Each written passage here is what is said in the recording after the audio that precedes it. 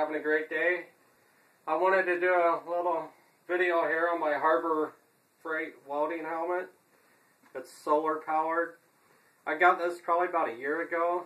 They had a clearance on them for about 25 bucks because the box was damaged, so I picked it up.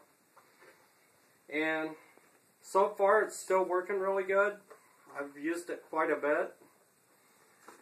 It's got the solar power lens here, so you don't have to buy batteries or anything for it. The auto darkening speed's pretty quick on them, which you got an adjuster inside where you can adjust the sensitivity and the delay time from slow to fast.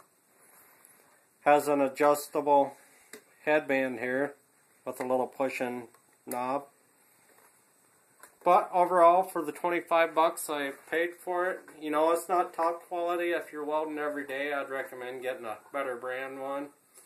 But if you're just doing it around your house every now and then, this is a really good helmet to get. So, overall, I'd recommend them. You can pick them up at Harbor Freight. I think right now they got them going at like $39 or right around 40 bucks anyway.